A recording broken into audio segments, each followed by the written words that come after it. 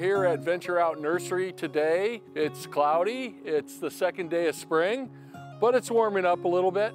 We're going to talk about deer-resistant plants today. So if you're a gardener on Whidbey Island, you probably have deer around unless you've got a big fence. I'm going to show you a few plants that you can get away with that I promise you they will not eat.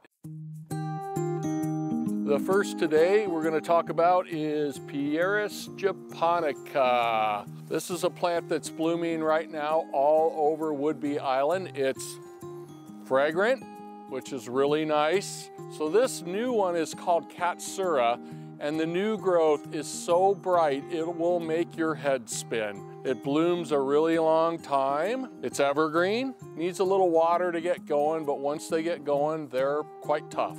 So the second plant we're doing today is a native plant that you find all over Whidbey Island. This is evergreen huckleberry. You'll see it under the large-scale conifers. It's a very easy evergreen shrub to grow. Has little urn-like pretty flowers. Then it gets a little blueberry that the birds love. So if you want to feed the wildlife, the deer will also eat the berries, although they don't eat the foliage. Beautiful native plant.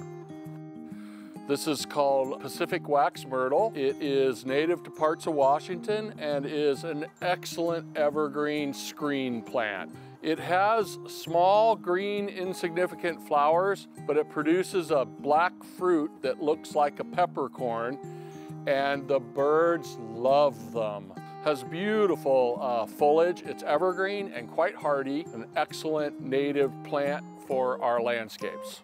Here's a deodar cedar. This is usually a tree, but there are new ones out that grow like ground covers. This one is appropriately named Feeling Blue, and it is a beautiful blue, small, ground cover-like conifer that just spreads out sideways. They're tough as nails. Once you get them going, they require little, if any, care. This is a real easy-going conifer called Feeling Blue. This is called Mexican orange. This is a personal favorite of mine for the broadleaf evergreens. The flowers are white and extremely fragrant. They bloom in May, and they look like the flowers off an orange tree, but they're slightly scented, more spicy scented, so therefore they call it Mexican orange. So this is a hardy evergreen shrub, easy to grow, and the deer leave it alone. For those of you who like rhododendrons, as do I, this is a locally developed rhododendron by a gentleman. I think we all know who he is. It's Frank Fujioka. He is a wonderful breeder of rhododendrons. This one is called Seaview Sunset, which is probably his most famous. He really enjoys compact foliage plants, but his flowers are beautiful as well. This one has peachy, reddish, apricot toned flower buds, and they open up into orangey yellow tones, fade into a yellow. So it goes through a wide range of color variations. It's one of my favorite rhododendrons. This is an excellent rhododendron from a local breeder. So the last one we're going to talk about today is another native plant. This is a deciduous plant.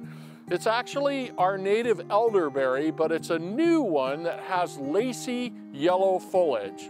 So it's brand new. It's called lemony lace.